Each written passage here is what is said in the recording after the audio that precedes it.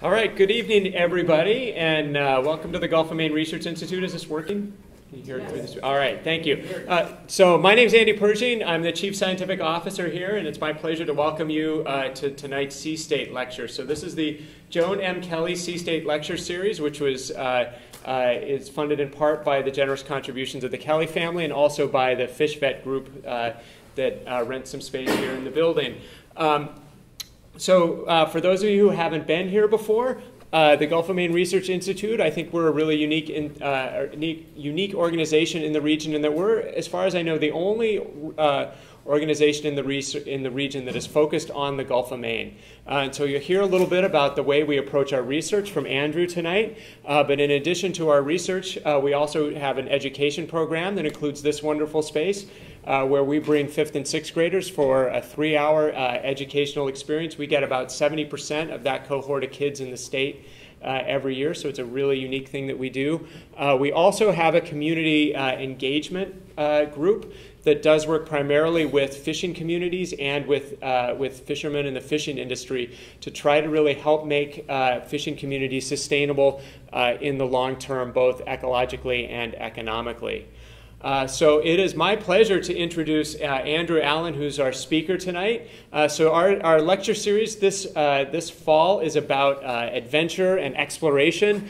And when we put that together, I instantly thought about Andrew, because Andrew has, he's been on a number of adventures, which he'll talk a little bit about tonight. But I would say his career is, I don't know about an adventure, but it's certainly intrepid. In that I first met Andrew about 5 or 6 years ago when he was, as a master's student coming out of Alaska, was really trying to organize people around the idea of a comprehensive survey of the Gulf of Maine that would look at this ecosystem from top to bottom and would really bring in the birds, which is one of his passions, together with plankton and physics and all of the things that he's going to talk about tonight. And a number of us went to his meeting. We thought, wow, what a great idea. This kid's crazy. We really thought that it would be a tall order to pull it off, to find anybody to fund it, but Andrew has amazing determination and managed to really keep this vision alive, managed to work together with and build a group that was able to write a successful proposal that led to a 3-year study of the Gulf of Maine ecosystem, which he's going to talk about tonight. And in the meantime, Andrew's been here and there, including working a little bit as a sternman, but all the while working on a PhD at the University of Massachusetts Amherst. And I am really excited that we actually have him here on our staff now. So I think that was a huge coup for us. So I'm going to turn it over to Andrew, and we will listen to him tell us about the Gulf of Maine. Awesome. Thanks. Thanks, Andy, and thanks everybody for coming. I'm not sure, hopefully the volume's okay, but I don't know if you want your career described or early career described as an adventure, but it's nonetheless exciting. And so today I'm going to be talking about biological hotspots and finding birds, fish, and plankton in the Gulf of Maine. And so a lot of my work over the past year since starting here is kind of behind the computer screen and analyzing a lot of data, but fortunately for a few weeks out of the summer, I get out from behind the computer and get to travel throughout the Gulf of Maine and kind of help find these things and understand where they are and why they're there.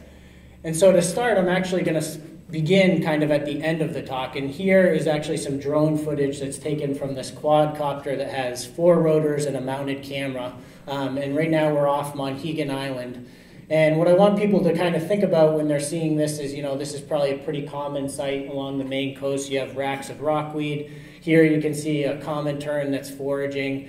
And so some questions start to pop up, what is it eating? Is it zooplankton or small fish? And then some other things that I'll kind of go over throughout the talk is, yep. Can you sharpen that a little bit? I can't do anything about it, I don't think. Sorry. And so just some questions to think about are why we're focusing in on the bird, even though it's a fuzzy focus. And then, what's the importance of these different areas and how we go about studying them in terms of collecting data about what's going on in these kind of what I'm going to call biologically diverse locations and then biological hotspots.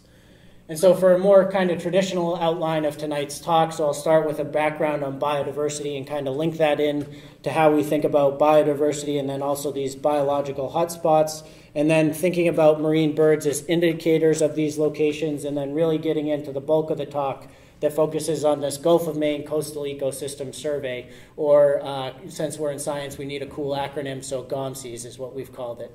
And then wrapping up with some future work and applications. And so this project's all funded through the State Wildlife Grants Competitive Program, and while I'm the fortunate or unfortunate one, depending on your feelings about public speaking, to be up here talking today, there's a variety of different researchers from multiple different agencies and organizations, and my photographer throughout is Cameron, and Cameron's down here, so if you have any picture questions, I guess you can ask Cameron after.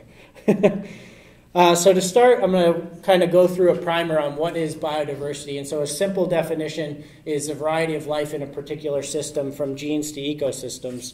And I'm going to focus on ecosystems mostly for two potentially trivial but nonetheless very important reasons. Mostly that I've never been good at explaining things I can't see, and you can just check my organic chemistry grade for proof of that.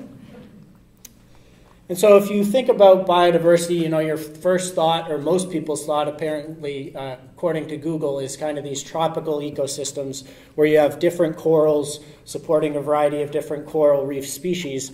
And if we look at this kind of across the globe, you know, you see similar patterns. So here the blue colors are lower biodiversity, going up to red, which is higher. The black boxes are kind of the top 10%, so the most biodiverse locations.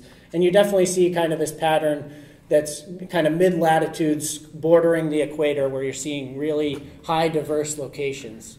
But then, you know, if you look at where we are here in the Gulf of Maine, you know, we are popping out as one of the most biodiverse locations in the world. And it's certainly cold here, but it is also productive. And a few different reasons for that, just walking through them. The first is kind of our geographic location. So we're a subpolar biome. I have to thank Andy for that term. And really what that means is we're kind of located between these two very different ecosystems. You have the cold Arctic to our north-northeast, and then more temperate mid-Atlantic. And ultimately what this comes down to is you get overlap in species that, you know, we could be at the southern edge of a species range that mostly is in the Arctic, or the northern edge of a species range that mostly exists in the mid-Atlantic. And since we're right in the middle, we have both species, and in turn, you know, a pretty diverse community of organisms. The other kind of few reasons to walk through are that we have diverse physical habitats, and the first component of this is, if you look at, it's a little blurry, but you have a few major basin systems, so there's a really deep waters, and you can contrast that with, you know, the bank or the coastal ecosystems that's much shallower. And so different depths, different organisms kind of specialize in those different habitats. And even more clear, you can really see this just if you travel along the Maine, or the Gulf of Maine coast, going from Cape Cod National Seashore up to kind of what we think about as the traditional Maine rocky coast.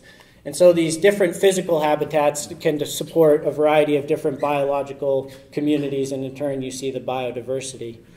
And, you know, within this physical setting, that kind of sets the stage, I guess, for where these organisms might live and reproduce and grow and survive. But obviously you need food and nutrients. And so the Gulf of Maine is pretty unique. We have 7 major river systems.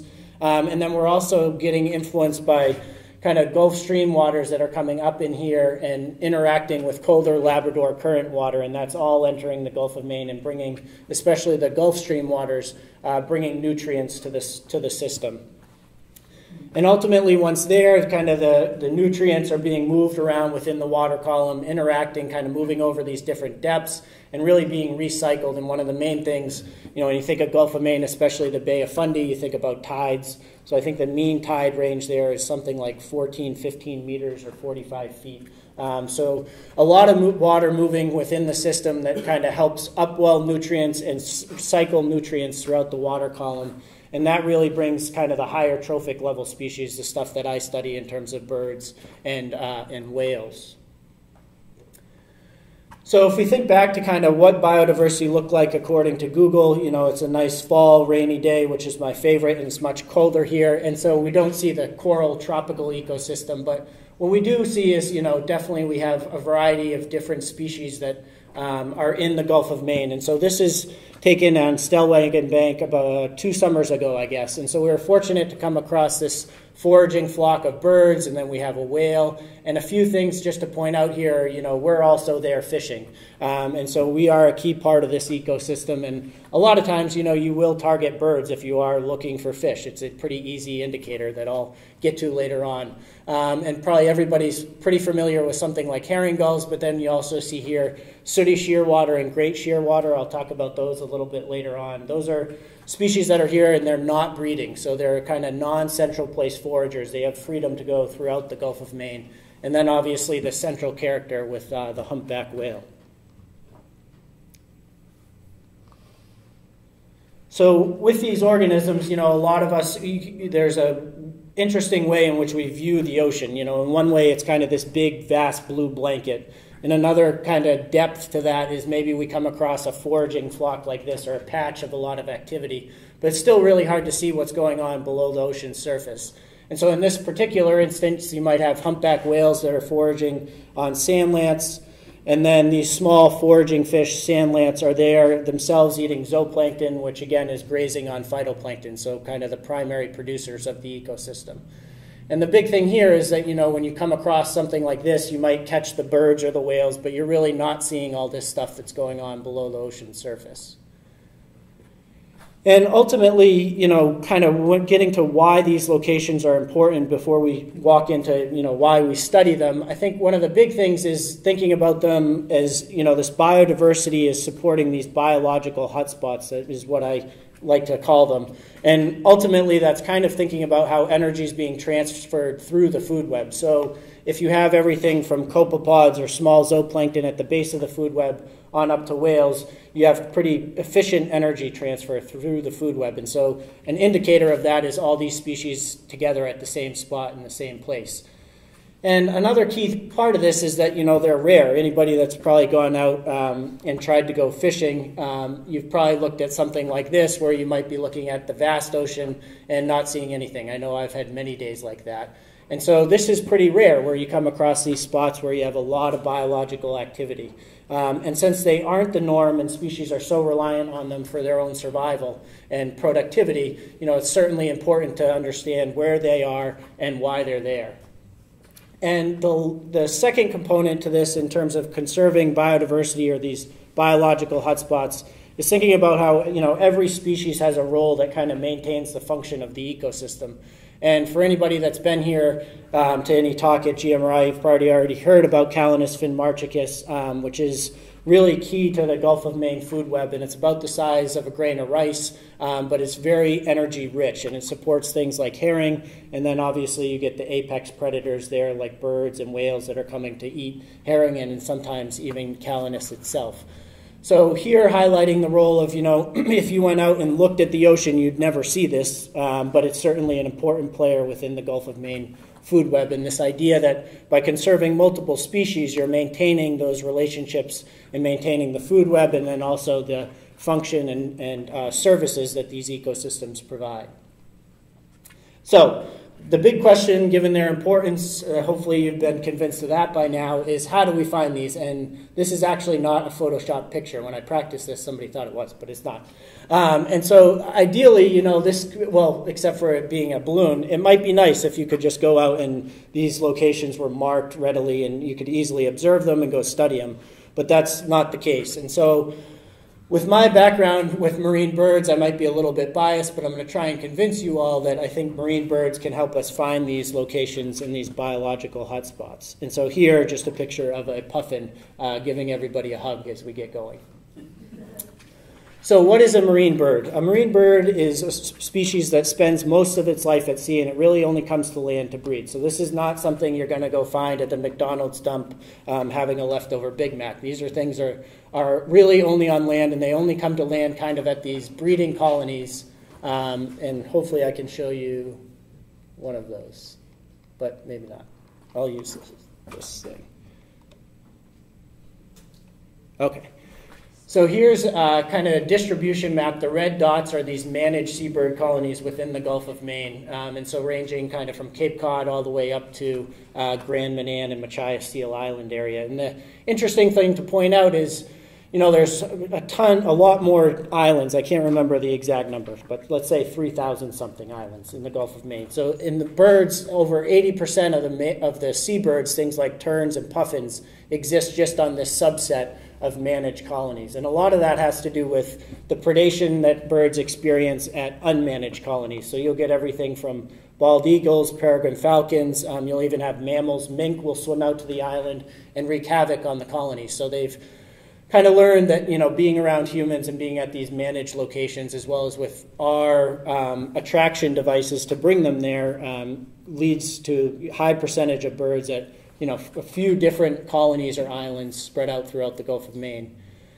And when you look at one of these, here's a picture from Petite Mannan Island, and so you have the rocky kind of outcrop, and here you have puffins mixed in with some razorbills that are really just loafing on the rock. And then here's kind of a better picture of an actual nest. Puffins are burrow nesters and cavity nesters, so they find cracks in the rocks and lay their nests and have their nests and lay their eggs there. In contrast, things like terns that we'll talk about a little bit later, they nest more on the terrestrial side of the island, so just right on the grass of a front lawn, they'll nest right there. And so this is kind of what we're dealing with in terms of marine birds in the Gulf of Maine and where they are. And a few other different characteristics, and one that I really wanted to point out is just this idea that they're long-lived, and so they have small clutch sizes. So, most species have 1 to 3 eggs. And so the big one here is this albatross that doesn't exist in the Gulf of Maine, unfortunately. But you could kind of think of it as a supersized shearwater. And it just recently, in 2016, at 65 years old, successfully raised a chick. And how they know that is, I don't know if people can see this red band here, but basically when birds are chicks, researchers will go out and put bands on them and then recite them throughout their lives to get an idea of not only their movement, but also their survival. So definitely one of the more interesting anecdotes that you get to learn about as a marine bird ecologist. And thinking back to kind of the wing morphology, you have things like puffins that have pretty short, kind of squat wings. They're pretty heavy, and really they're adapted to go underwater and capture their prey by swimming underwater. And you can contrast that with something like a tern that has longer wings and much lighter and really adapted for long-distance migration. And this kind of breakdown really helps in terms of looking at the Gulf of Maine seabird community in terms of their foraging strategy, and those two ideas of you're either kind of a pursuit diver where you're kind of landing on the water surface and then you're diving down and propelling through the water using your wings to capture your prey, or you're one of these surface feeders like a tern. And there, you're traveling around, you're trying to locate prey at the surface, and your wings are kind of adapted that you can actually hover in place and really try and time your dive to when you're going to have the greatest success of capturing something. And so just to look at a few of these different species and thinking about this in terms of who's here and breeding here versus who's here and not breeding. So for breeding species, most of these are all kind of pursuit diving pelagic, I guess. Atlantic puffin, razorbills, they're kind of more offshore. Guillemots you'll actually see pretty close. They eat things like rock gunnels, so benthic, small benthic fish. For surface feeding breeding species, we have common terns, Arctic terns. We also have some roseate terns. And then also leeches, storm petrel. And there's an interesting contrast here where terns will actually kind of hover above a ball of bait and then have the capability to really dive down but just get barely under the water surface and pop back up. In contrast, leeches, storm petrels really just run across and walk across the water, which is kind of why they have the nickname Jesus birds by some people. And then for non-breeding species, kind of interestingly, actually, we don't have many pursuit diving species that are here during the non-breeding season. I think a lot of this is because those generally aren't long-distance migrants. So if they're not really here during the summer, they're probably not, or not during the breeding season, they're probably not here during the non-breeding. But the exception is a dovekie, which is a small alcid species, and they're foraging mostly on copepods, whereas these guys are mainly fish. And then non-breeding for surface feeding, we have a much bigger and diverse community, a lot of different shearwater species, and then the Wilson storm petrel, again displaying kind of that walking on water technique. I should have had like that Walking in Memphis song playing in there, but Bruce Springsteen. And so now we've got an idea of what's out there and kind of an overview of how we actually study these species. And so a lot of it comes down to counting birds from a variety of different platforms. Here I was fortunate to work on Petite Maine Island, which is down east, for an entire summer. And as somebody not a fan of heights, that tower count was always dreadful. I think I wore off my right shoulder just pinning it against the wall on the spiral staircase. And then some work I did earlier on in Alaska. And there, putting a ladder up kind of on the rock face and getting an idea of how many eggs and how many chicks are in each of these nests to get an idea of the productivity. And then more recently, a lot of counting birds from boats. And so this is really the Gulf of Maine Coastal Ecosystem Survey work, where I'm on the bow with binoculars. I've got an uncomfortable headset and radioing down observations to somebody below deck that records them on the computer. And of course, marine bird ecologists, or if you're in any type of field ecology, you kind of have to improvise. And so here, a case of needing to put a small boat on a bigger boat.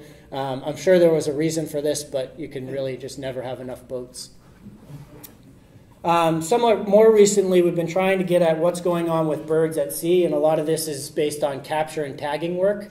And so here, capturing great shearwaters in Stellwagen Bank, and you can kind of see us up on the boat and with a small dip net, and really you kind of just put squid or sand lance in the water. Shearwaters are not the brightest, I don't think, but they swim up real close, and when they put their head under, you can scoop them up.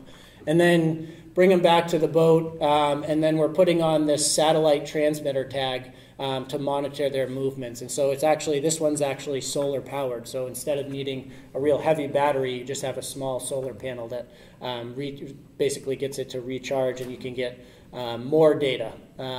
And we also do this type of stuff at night. So here's some work that I did in Alaska. And so everybody, driving around Maine knows what happens when you see a deer in your headlights. They freeze. Kitlitz's merlets are very similar.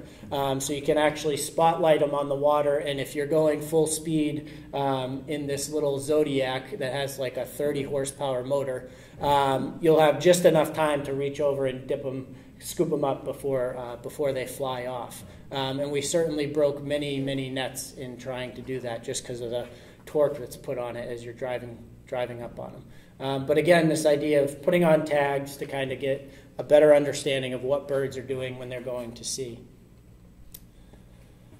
So, as I think probably the first day of if you had a marine bird ecology class, it's pretty much driven home that birds could be these indicators of all these different things. And one of them is this idea of marine birds as indicators of biological hotspots.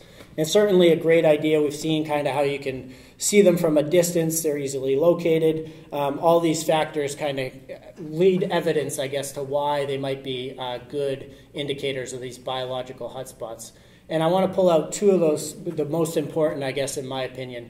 The first is that, for something to be sensitive to or needing to locate these hotspots, they need to be somewhat sensitive to them. So they need to be, able or they need to be going to find them regularly. They also need to be, see responses when, those locations aren't necessarily around where they are.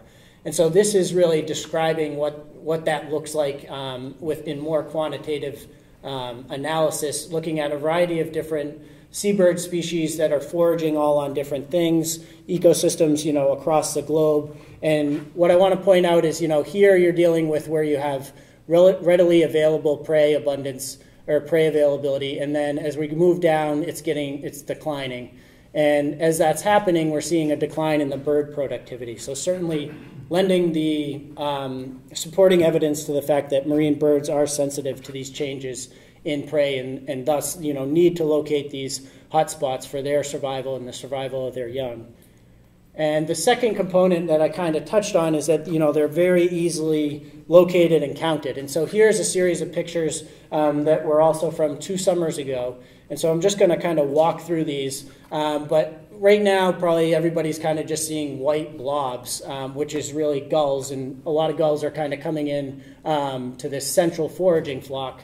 And as we get closer, we start to see some of the smaller species. So Atlantic puffins here, which again are the pursuit divers. So they're actually probably under the water for the most of the time. And zooming in even more, we can kind of start, it's a little blurry here, but you can kind of start to see this bird in particular. And if we look at what it's got juvenile herring, so herring that's about this big in its bill. And so, from a distance, all you see is this foraging flock of gulls. And then as you get closer, you're kind of getting a better idea of what's going on with other trophic levels. In this case, now seeing that they're foraging on these juvenile herring. And so I have a few different pictures that kind of show this. Again, this is that same whale foraging flock. Again, birds being there probably because of the whales, but also because of the prey. And then even if we go to kind of a more down east coastal ecosystem where we don't necessarily have humpbacks there all the time breaching and foraging, you do still get birds that are kind of locating these areas of high prey density. And in this case, you're seeing, you have a tern here, and it's hard to see, but it actually does have a fish. You have a variety of different gull species, and then in the back here, you have puffins. And you can almost kind of think about puffins in this situation acting like that humpback whale. So they're going down, they're swimming around under the water, balling up the prey and pushing it up to the water's surface where, these terns and other gulls that need to, foraging right on the surface are able to eat them as well. So just to recap kind of what these two ideas are, one, that they're reliant on the marine resources throughout their lives, and then also that they're easier to study than the other stuff under the water column.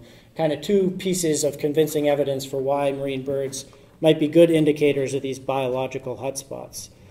And so if we try and kind of flesh that out through what we know about what's going on with marine birds in the Gulf of Maine, here we can kind of see a productivity plot. So on the right-hand side, it's basically 3 different colonies that you can kind of see right up here. And then basically the idea here is that across both of these, so Atlantic puffins and then Arctic terns, there's definitely year-to-year variability, but overall there seems to be this declining trend. And when we try and then make the link to, what's going on with their prey, we don't necessarily have the data to support what was going on in that first example. But what we do have is a lot of different observations. And one of the big things that seems to be coming out is these puffins and then also terns are bringing back butterfish, which are kind of the size of a silver dollar. And so the best analogy I could come up with is if you tried to eat a pizza without slicing it. So if you just tried to put the whole thing in your mouth, you probably wouldn't be too successful. And so not able to eat the fish, they're in turn not able to get the nutrients and energy they need, and the productivity declines. So what you can see from this is, we have these observations of what's going on with the birds and their prey, but it's really only telling us so much of the story. And a lot of that kind of comes back to this mysterious at-sea ecology of marine birds. And so the best way to kind of go through this, I think, is to think about how we kind of go grocery shopping. And so here, if you just Google grocery stores in the Gulf of Maine, it's on the brain, Portland, Maine, you see a variety of different options. And a few characteristics to think about is that these are static, or they're constant in space and time, so they're not moving around. And they're relatively consistent in the availability of the foods that you can get there.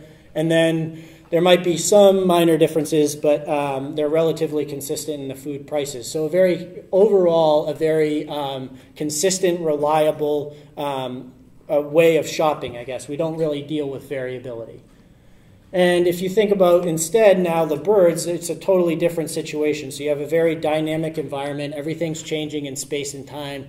You have inconsistent availability of food. So you could think about even something as small as, within one day, a daily cycle, you have stuff like copepods calenus that's vertically migrating through the water column.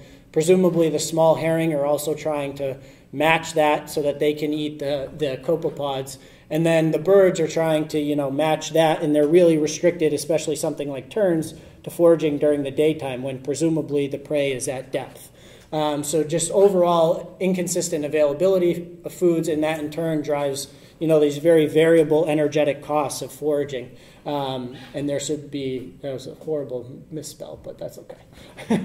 And so these two ideas kind of coming together, not only that, filling these mystery or the at-sea knowledge gaps in this mysterious at-sea ecology of marine birds, And then also doubling that kind of with locating biological hotspots in the Gulf of Maine really gave rise to the Gulf of Maine Coastal Ecosystem Survey that I've been fortunate to work on for the past 3 years.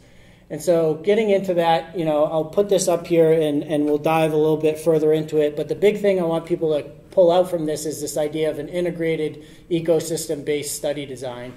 And I'm going fast because it's better in pictures. But really what this means is we're trying to collect data on a variety of different species at the same place and at the same time to hopefully relate everything together.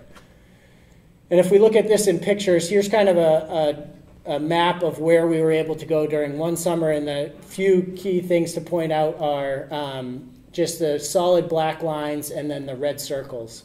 And so this is kind of a combination of 2 sampling programs. And so the first part is these continuous transects that are the solid lines. And there we're doing marine bird and mammal observations. So you have somebody, again, up at the bow observing, radioing down to somebody entering the data down below. And then we also have fish acoustics. And so you can think about this really as just a fancy fish finder. And so it looks like this. There's 3 different transducers that are mounted in that box. And then it's mounted on the side with a pole that kind of goes up and down. So it's down when we're on transect. And then the data you get is kind of this backscatter that it's not necessarily the best for species identification, but you can kind of get an idea of broad functional groups.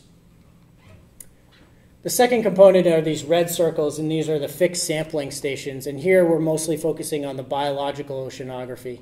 And so the first part of this are these zooplankton net tows. And here we're dropping down a really fine mesh net that we basically put overboard, drop it down, pull it back up, and then the sample's poured through this sifting tray, and then you're able to count the organisms and figure out what species are there.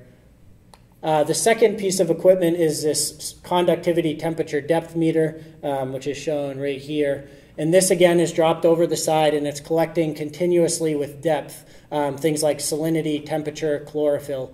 And you also have these bottles right here that are open, and when you go down and as you're coming up, somebody in the wheelhouse is able to trigger the bottle, and essentially the top and the bottom close, and you really get a slice of the water column. And so once you have that, you could look at things like nutrient concentrations at different depths of the water column. But again, this idea of really trying to get an exhaustive picture of different species across trophic levels, as well as what's going on with their physical environment to hopefully understand what's going on at these biologically important areas, as well as where things aren't necessarily that active. And so here's a picture and 3 different maps of where we were able to go despite some weather over the 3 years. We were able to get almost all the way from Cape Cod Bay basically to as far down east as we could get, all on this 50-foot research vessel that's out of the University of New Hampshire. And so here are just a few slides of kind of what life's like at sea. Here we are working on the back decks. You have somebody putting away the zooplankton net. Brian, the captain, and first mate Deb here and Brian here are operating the winch, which we're not allowed to operate, thankfully. And then here we have the CTD meter that's getting ready to be deployed. And then again, kind of looking at what that looks like from the wheelhouse. Here's the computer that's hooked up to the CTD meter that allows you to control those bottles and also control the up and down of the CTD meter. And then most importantly, we have a bacon delivery transportation specialist that's feeding bacon to the marine bird people that are up on the bow. So living, this is a small picture, and it's actually small living quarters, so I don't feel too bad about it. Here, the bunks, and these are about 6 feet, probably 6 feet long, and for anybody that's been camping, the standard thermarest width. And there's anywhere between probably 6 and 8 of us down there at one time. They're also slanted a little bit, but for anybody that's probably slept on a fishing boat, this is very luxurious, so I don't want to make it sound too bad. Here's kind of a kitchen space, and then here's a wet lab space, which is actually filled with stuff when we're underway and working.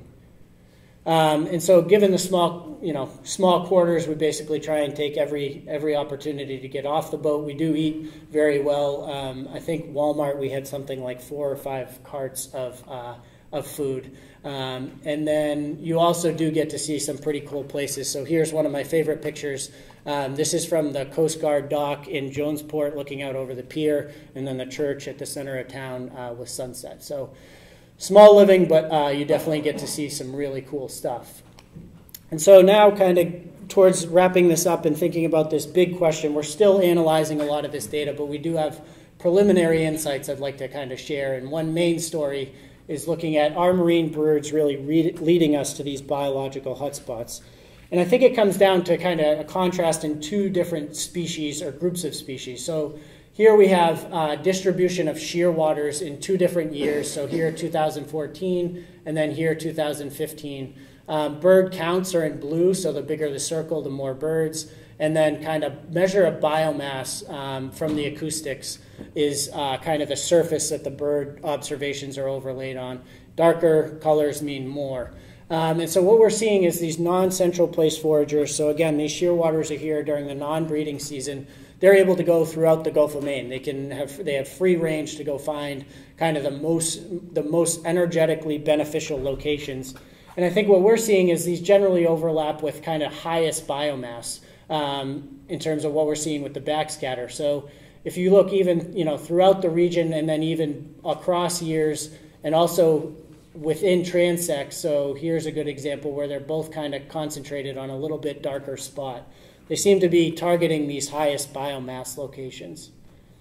In contrast, the central place foragers, so those are things that are here during the breeding season, we don't necessarily see that relationship. So, here they're definitely kind of targeting some of these higher biomass areas, but there's, a lot of biomass just offshore here. And it seems like, a lot of this is probably due to the fact that they have to return regularly to the different colonies. But interestingly, it seems like a lot of these spots, and I'll key in on these two highlighted in the black box, also seem to be trophically diverse, I guess. So getting back to that idea of kind of trophic energy transfer. So in this case, in 2015, we have terns. We also have puffins there.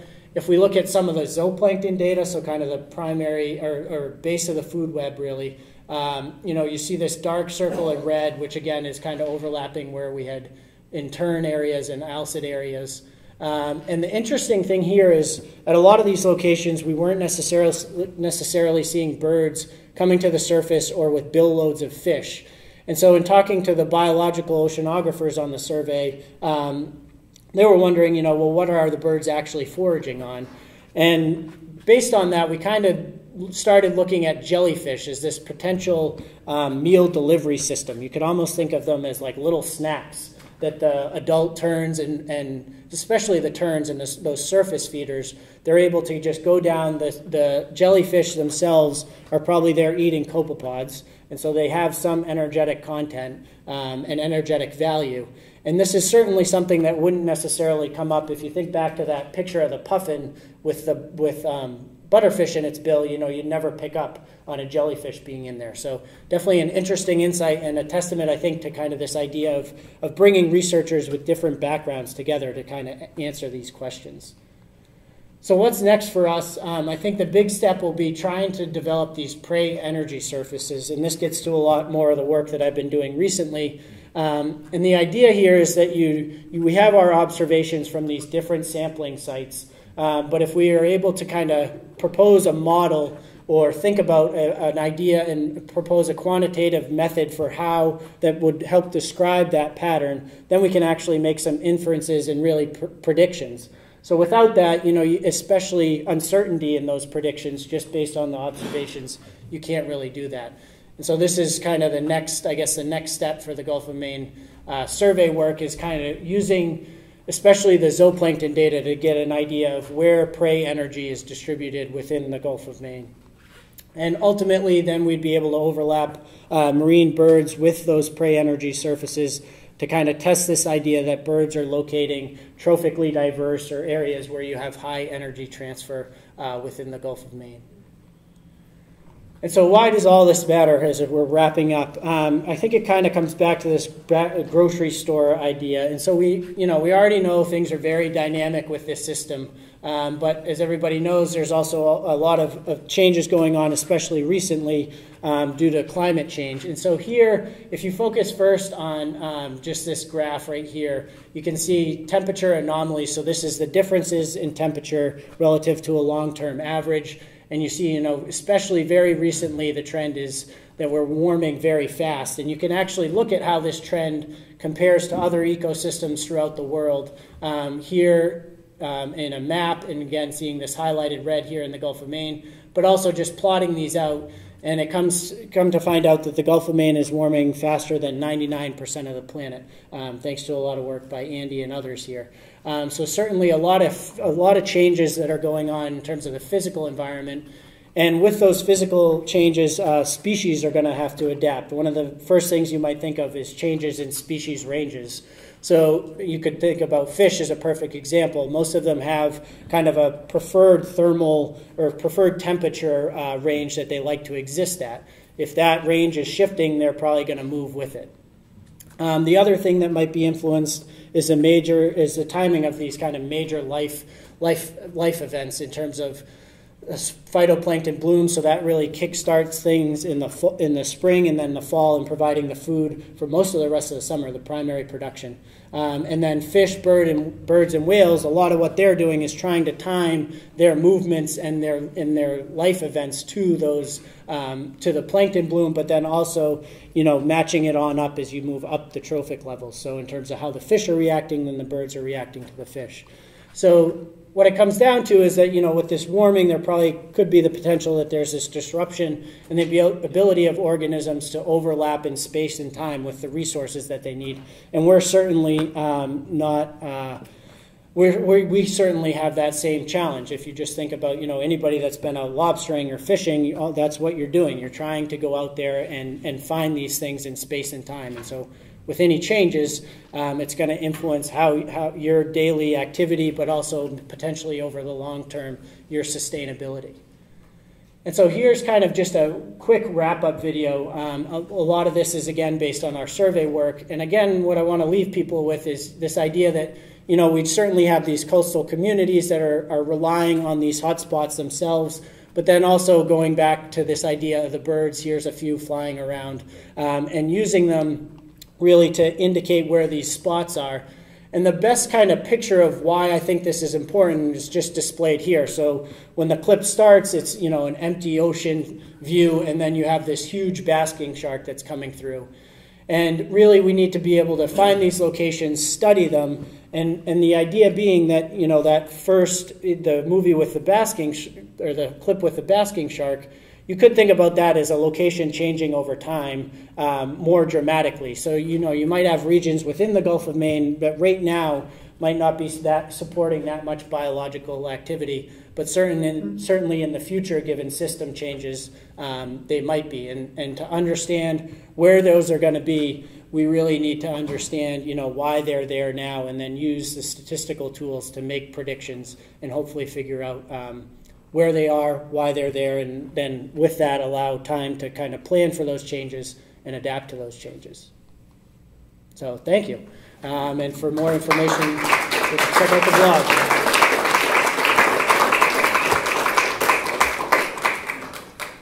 Because I'm sweating under the hot light. So questions for Andrew? Yeah. So, there's polynias in the Arctic Yep. that are known for this. But I wonder at how you're going about it, because I have to think that what makes it rich is under the surface, and you're sort of looking for a marker of underneath. Are you tempted at all to try and better define what it is underneath that's making it occur there, and what needs do you have on that? Yeah, so I think that's an interesting point. We just had a meeting, I guess, last spring, and one of the things is we didn't actually see that many birds while we were out there. There's just not as many out there. But I think with having the biological oceanographers out there, they really understand the physics of the system, and then mostly those copepods thinking about Calanus. And so we're kind of flipping things around now to look at if we have a lot of data on the base of the food web, maybe that's where we start, and then look at how birds are using that to see if there is a correlation between where birds are and those really rich kind of primary production areas, but mostly zooplankton and small forage fish. Are there easy ways to track copepods? Can you add it electromagnetically, or with a camera or? We tried a camera, but it was broken. I think probably for the most accurate or the best guesses, I think, are based on drift models, and then interacting those with the currents of the system. And really, there are models for the Gulf of Maine that are three-dimensional and driven by physics, but you get the whole water column that's being modeled. So our idea is to kind of, one of the great uses of this data might be to hopefully validate or test, how well those models are at predicting. Yeah. So jellyfish are nutritious? Maybe not in themselves, but I think since they're eating copepods, they're basically serving up, it's almost like a package of, gummy bears or something. So the plastic wrapper, the jellyfish, isn't that nutritious, but what's inside it, what it's eating in terms of the copepods might be. So that's kind of the idea that we're pursuing. Oh. And the other thing I wanted to ask is, we have this new national monument now, which is Cash's Ledge. Yep. No. No. It's the canyons. Yeah. The canyons. They Yep. wanted caches, but they didn't get it. So what did they get? The canyon. It's kind of it's like southeast of Georges Bank, more mid-Atlantic area. So are they a particularly rich area for all these? I didn't see anything way offshore that was particularly rich in your study. Yeah, so and a lot of that is probably because we focused only kind of on the coastal area. So we really targeted those shallow waters. I don't know too much about the canyons. I do know that there's evidence that puffins go there to overwinter. Some preliminary evidence. It's based on a few tagged animals, but and I know it's a big fishing spot. But other than that, so presumably it's important. Further research. Yeah. Yep.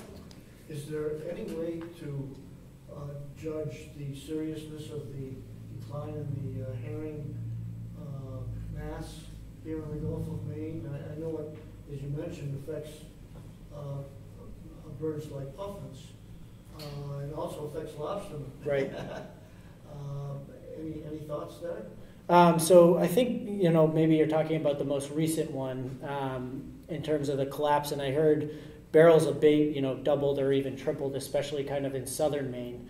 That's definitely one way, I guess, of getting at that, and it might even get more attention than, say, what's going on with the birds at the colonies. One of the things that they do is they put researchers out in these blinds, and you're overlooking a bunch of nests. And so as an adult comes in with a fish, you record what fish it is to the best of your ability. And so they're starting to try and use cameras to get an even better idea of what they're bringing back. But you'd certainly see it over the long term in terms of the productivity within a season for the birds. The interesting thing is that they are really incredible in their buffering capability. So even though you might have a local decline in herring, if they go the extra distance, they might be able to find them. So I think two very different proxies of what happens when herring declines. One, in terms of how it influences us and the lobstermen, but then also we're seeing it with the birds. So probably combining those two stories would make a pretty powerful argument. Yep. What is your favorite bird? Resilience, intelligence. What's your favorite bird? I really like the Kitlitz's merlet that was shown there. So they're really, really cool. They nest in these glacial fjords. And they're non-colonial, so most seabirds are colonial. They nest like thousands and thousands of feet on these rocky peaks and then fly all the way down on a daily basis into these glacial fjord waters, and they're right up next to calving glaciers. So they're definitely probably my favorite. Are they much like dovekies? They look pretty similar. Yeah, they're very similar. Kitlitzes eat probably a little bit more fish. They have a bill that's more almost like a black guillemot than it is with a dovekey that has almost like a puffiny looking bill. Yep. So if you're looking at marine seabirds in the coastal zone, how representative are the populations there of their populations generally? I mean, how much further out into the Gulf of Maine do they go? I think most of the ones we were studying and focusing on, because their colonies are pretty close to shore, they're remaining pretty close to shore. It's pretty interesting, even things like puffins and razorbills, they'll actually head, so like colonies that are located just off of Penobscot Bay, maybe 8 miles out, they'll actually fly back into the bay to get a lot of their food. So they seem to be targeting that coastal area. And it's more rare that you'd see them a lot offshore. So if you remember kind of down east Jordan Basin area, when we drove out there, we didn't really see any kind of these breeding species, but what we did see were the storm petrels. And so they're much more kind of a pelagic species than offshore. Where do the non-breeding species breed? So the shearwaters are pretty interesting. Great shearwaters actually breed in the Tristan da Cunha Islands, which is basically right between Argentina and the tip of South Africa in the middle of the South Atlantic. So our tagging data shows that they kind of hang out in the Gulf of Maine. They actually start going north to the mid-Atlantic ridge area and then kind of come down the coast of Europe and Africa, and then almost like a big figure eight. And then you have things like Arctic terns that are here, and they're here during the breeding season, but they're going all the way down to Antarctica for the non-breeding season. So a very long flight. And storm petrels go opposite directions. Yeah, storm petrels are really, they did some work on Leach's storm petrels that are breeding here in Canada, and they're flying all, like Nova Scotia area, they're flying all the way out to the continental shelf and staying out for 1 or 2 days and then bringing back food for their chicks. So a pretty expensive trip. Yeah. I think you showed a picture of a tern eating a butterfish. Yep. So after I worked on boats for several years, and I saw a lot of butterfish mixed with squid, and I've heard that squid are, their range is changing towards the northward regions. Yep. And I was wondering if you're seeing any more butterfish here, and if that's going to be a bigger problem if that is the forage species for those terns. Yeah, there's been, at a lot of the different colonies, there's, researchers out there every summer, and a lot of that bill load observation data, so seeing what adults are bringing back for their chicks, seems to be showing some peaks recently in butterfish. But it's kind of funny. You get, very localized differences. So down east of kind of Penobscot Bay, the colonies will be doing one thing, and you'll be seeing, especially Petite Manan, when I was there, a lot of butterfish. And then you kind of come south and go past Penobscot Bay, and things that are, Casco Bay are actually able to find, herring and salmon lance and stuff like that. So it's a really interesting question. I think they also, they feed a lot. I think butterfish maybe feed on jellyfish too, and then there's some also relationship to dogfish somewhere. Either dogfish, I think, are eating butterfish or something like that. But yeah. So maybe one more question. I'm conscious of the fact that these chairs were designed for 5th graders. So one more question. I'm losing weight up here. It's kind of nice. What is causing the major increase in the temperature of the Gulf of Maine? I'll give it a stab. So my simplest explanation, and I don't understand atmospheric circulation patterns, but in terms of the oceanography, what we're seeing is the north wall of the Gulf Stream is shifting north. And it's really all related to kind of the global conveyor belt, circulation belt within the Atlantic. And since that seems to be slowing down a little bit, you're getting a movement northward in the Gulf Stream. And so the water that's coming into the Gulf of Maine is more influenced by Gulf Stream waters, despite melting in the Arctic. It's kind of having this higher signal of saltier, warmer water. And I don't necessarily understand the link with the atmospheric circulation patterns, but that Max is that's another I can't see it, so probably not the best at explaining it. All right, let's thank Andrew. So I just want to thank you all again for coming. I think this has been a fantastic lecture. We have 2 more in this series on the November 10th. It's Crocodiles and Ice by John Turk. And on December 8th, it's Antillean Odyssey by Bob Stenick from the University of Maine. And if you haven't had a chance to see Bob Stenick talk, you need to come see his lecture. He is a fantastic local resource. He's one of my heroes. So I would encourage you, don't pass up John, but definitely don't miss Bob. And if you enjoyed this lecture, I would encourage you to consider supporting us. There are a few envelopes out there with donations like yours. Allows us to do things like put on this lecture series and do some of the other work that we do out there in the world. So thank you very much and have a great evening.